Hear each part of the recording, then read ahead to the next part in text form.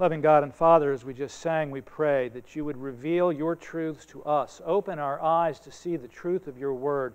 Speak to our hearts, speak to our wills. We ask it in Jesus' name. Amen. You may be seated. If you don't have a Bible or didn't bring one with you, there should be one near you, nearby, one of the Pew Bibles. I'd encourage you to get that out. We will be looking at that shortly, but it's going to take me a minute to get there. A woman was missing her grandchildren desperately, and she lived on the East Coast, and they lived on the West Coast. So she got a flight, and she's going to fly from East Coast to West Coast, and she doesn't like to fly. It makes her nervous. And so she brings her Bible along with her, and that comforts her. And as the plane was taxiing from the terminal out to the runway to take off, she pulled her Bible out, and the man next to her kind of looked askance at her, didn't say anything. She continued to read her Bible. When they got to cruising altitude, the man turned to her and said, "Surely you don't believe the stuff that's in that book." And she said, "Well, of course I do. It's the Bible." "Well, how about that guy who was swallowed by a whale?" And she said, "Oh, Jonah? Yeah, I believe that. It's in the Bible." "Well, how did he survive in the belly of a whale for 3 days with no oxygen?" She said, "I don't know. When I get to heaven, I'll ask him." And he said to her, "Well, what if he's not in heaven?" And she said, "Well, then you can ask him."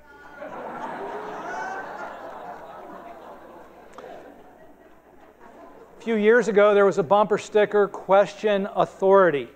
And that is appropriate. Authorities should be held accountable. We should ask questions about their policies, about the reasons why they do the things that they do. That's completely and totally legitimate. Sadly, from that, we have devolved into a culture that is post-Christian and post-modern. One of the hallmarks of postmodern philosophy, Jacques Derrida, Paul Ricoeur, is a hermeneutic of suspicion. We don't believe anything anybody tells us. We respect no authorities. We believe in basically nothing. It's very nihilistic. That's the culture, whether you're aware of it or not, that we are now living in.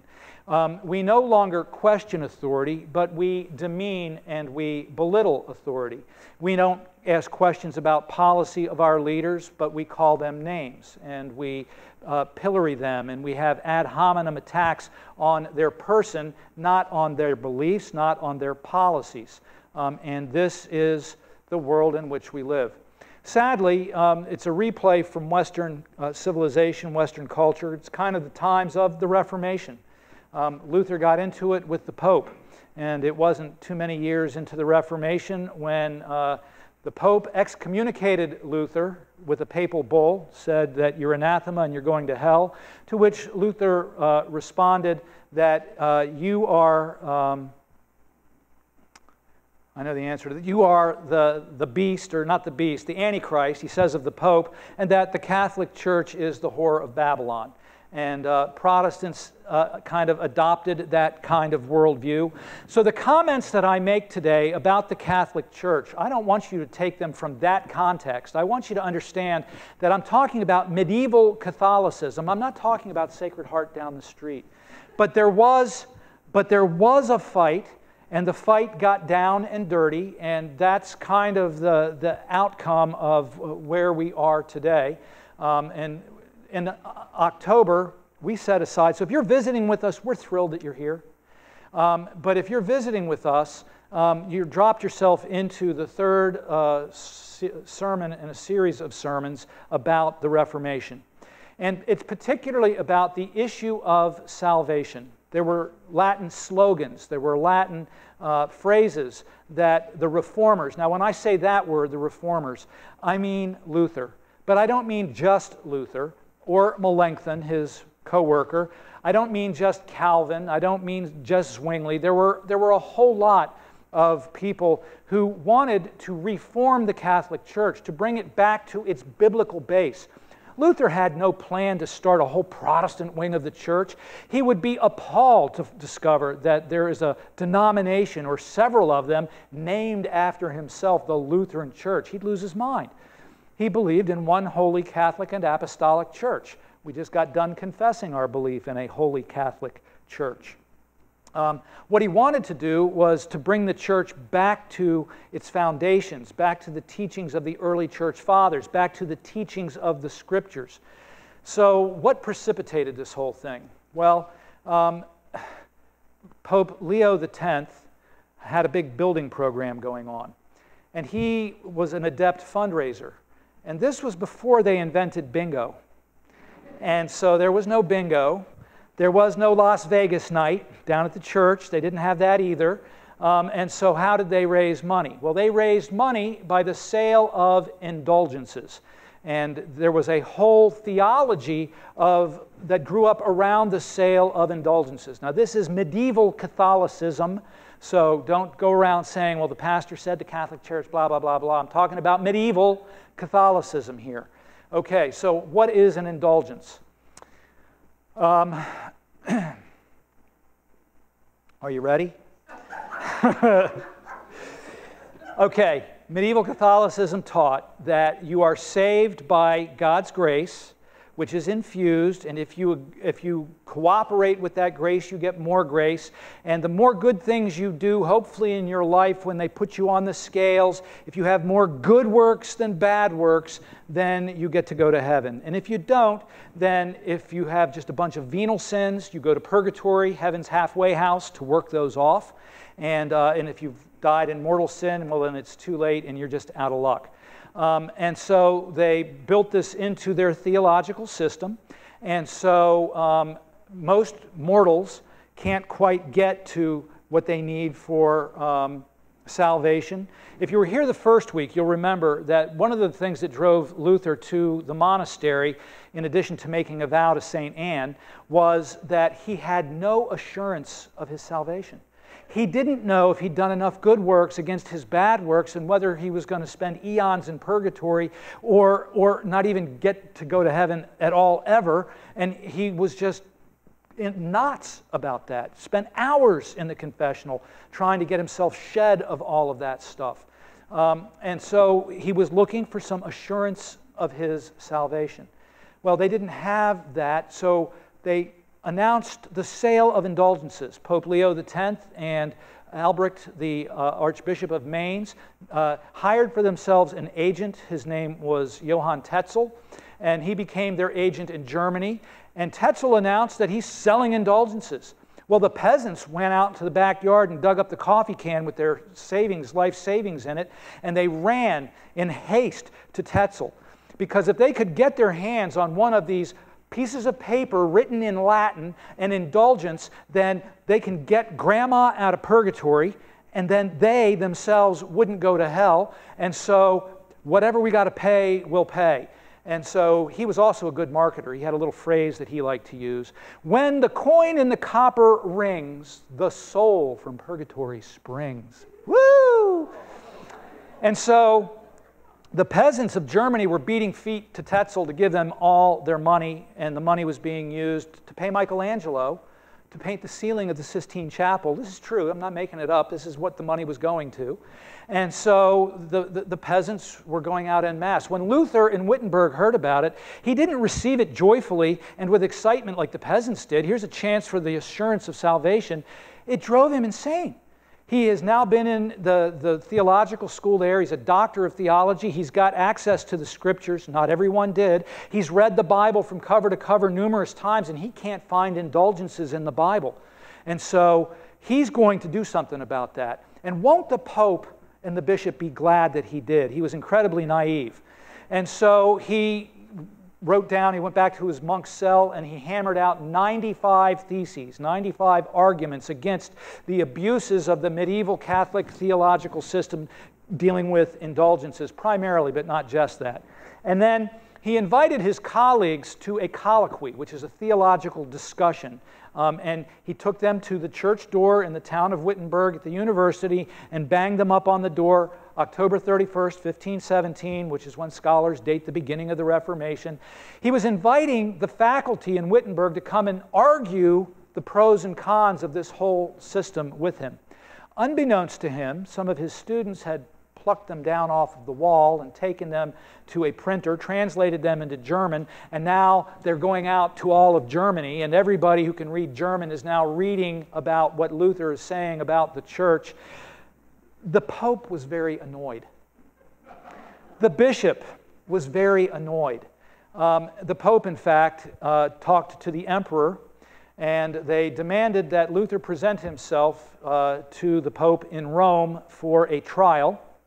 And Luther, God bless him, he had a protector, and his name was Frederick the Wise. He was an elector, the princes of Germany who get to vote for the Holy Roman Emperor. And so his elector went in to negotiate for him, and he said, no, we want to change a venue. Luther's not going to get a fair trial in Rome. We want to have the trial held somewhere in Germany. And they picked out a little backwater town called Worms. Somebody who's German, help me here. Worms, what she said.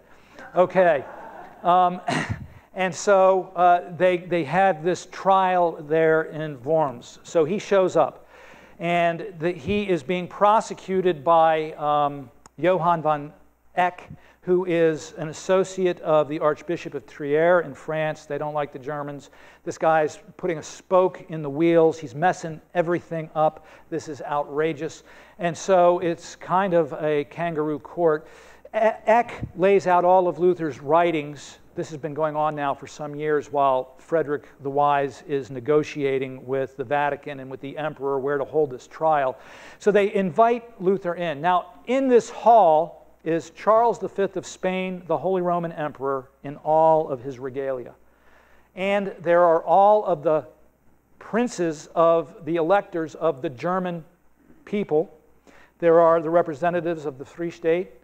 There are the princes, the bishops of the church, the archbishops of the church, and the princes of the church, the cardinals, all arrayed in all of their fancy stuff, and there they're all sitting around, and in comes Luther in his brown monk's cowl with a rope belt and his sandals. And he looks around, and he is in way over his head. And Eck asked him, "Are these your writings?" So he takes them to the table, and he looks at his writings, and yes, they're mine. Are you prepared to recant your heresies? Uh-oh. This is a heresy trial. In the Middle Ages, that's not a good thing. 100 years previously, the Bohemian reformer Jan Hus was condemned to burn at the stake by the Council of Constance because, among other things, he argued against indulgences. Yikes.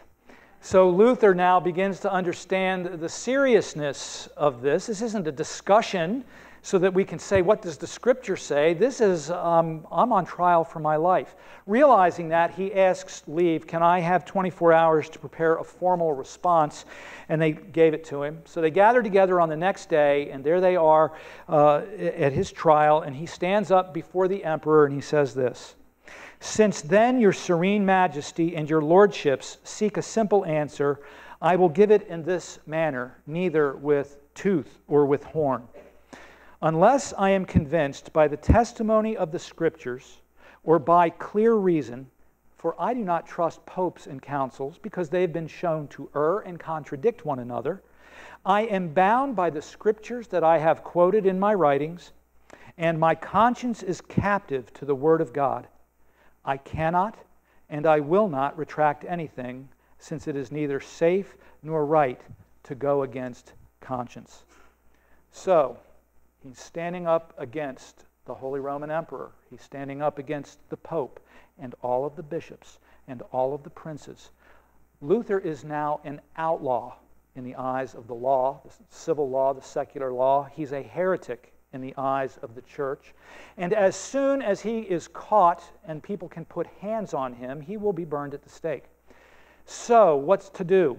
He made a deal, Frederick the Wise, the elector, made a deal with the emperor that Luther would have free passage to Worms and back home again to Wittenberg. So, on his way back to Wittenberg, the Pope kept his word. Not the Pope, the emperor kept his word. Luther's making his way back to Wittenberg when he was accosted and kidnapped by robbers, henchmen of Frederick the Wise, who grabbed him up off of the road to save his life, and they took him to Wartburg Castle and locked him in the tower for several years.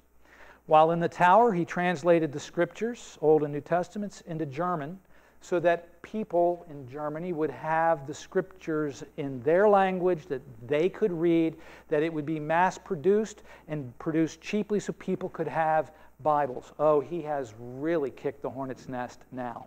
So, we're celebrating today his stand on the Word of God.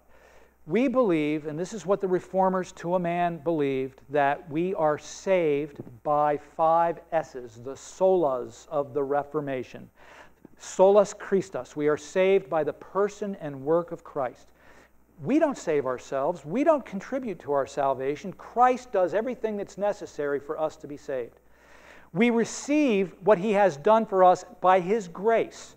Sola gratia. His grace. He gives us a gift.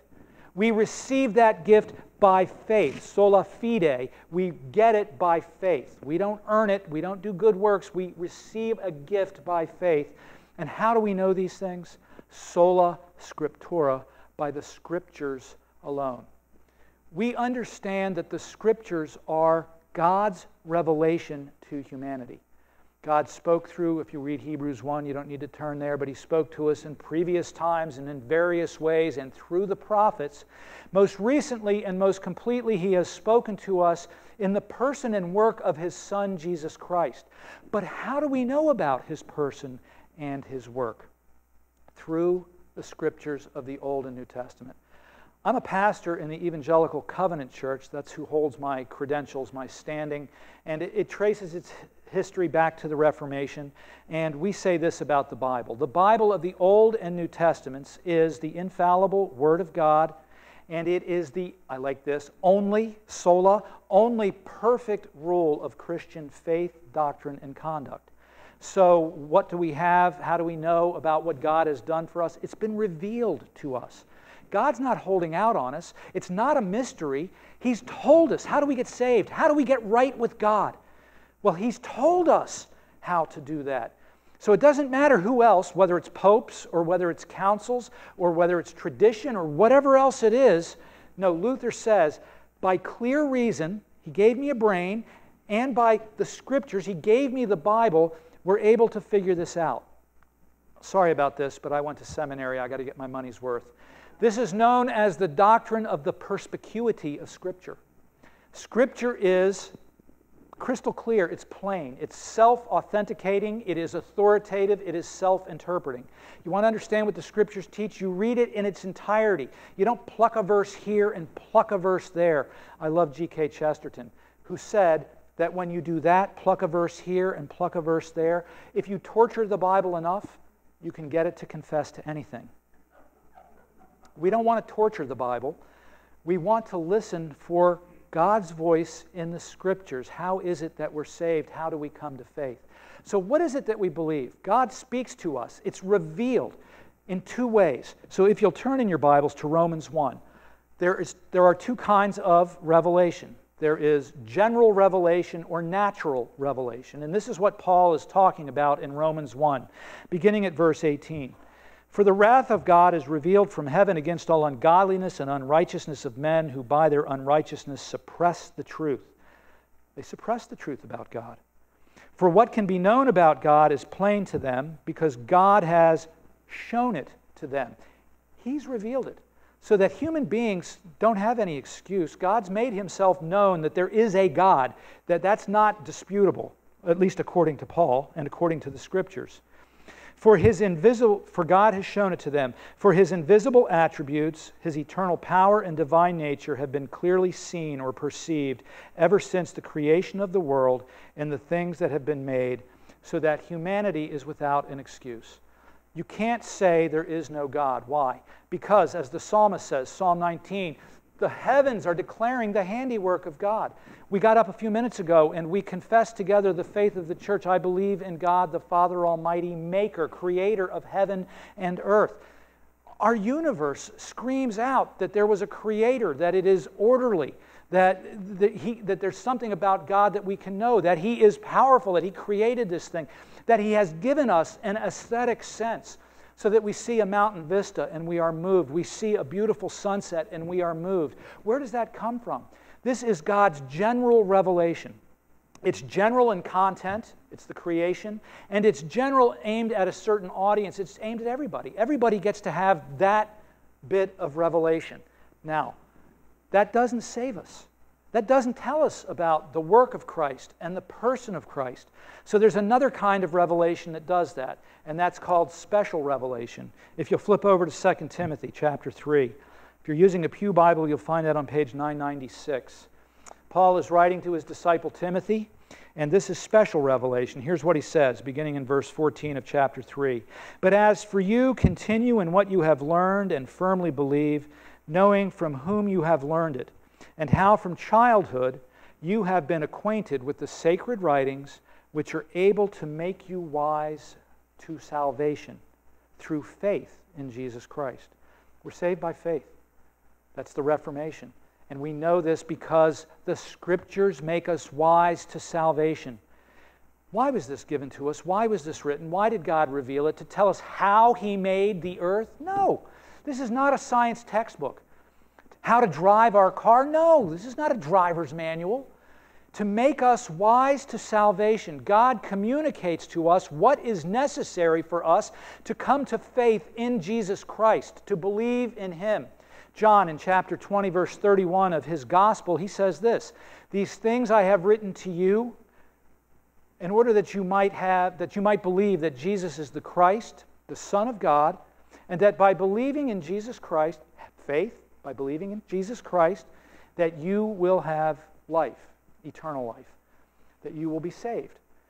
This book is for us to understand how to get right with God. What's wrong with us? What's right with God? And how do we get into right relationship with Him? That's what the argument at the Reformation was all about. And this is a question in our culture. Is there any authority at all for anyone? The lady on the airplane, my little joke, she believed the Bible. She had an authority. The man sitting next to her is a product of our day and age. I mean, I don't believe in anything, and I mock anybody who believes something, and I mock your authority. And this isn't new. I went to school in Greensboro, and if you couldn't tell, I was a history major. I'm sorry about that.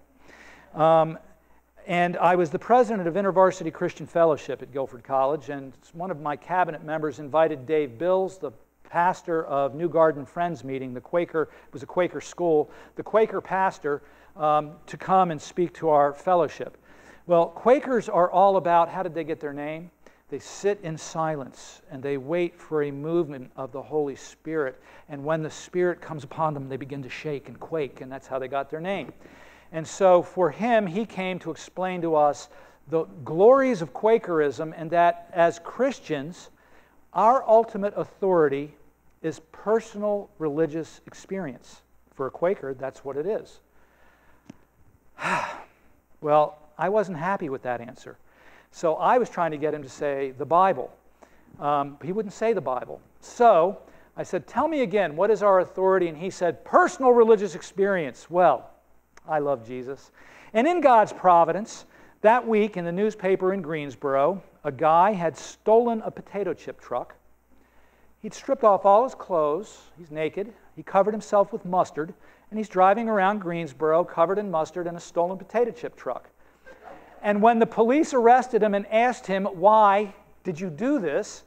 He said, because God told me to.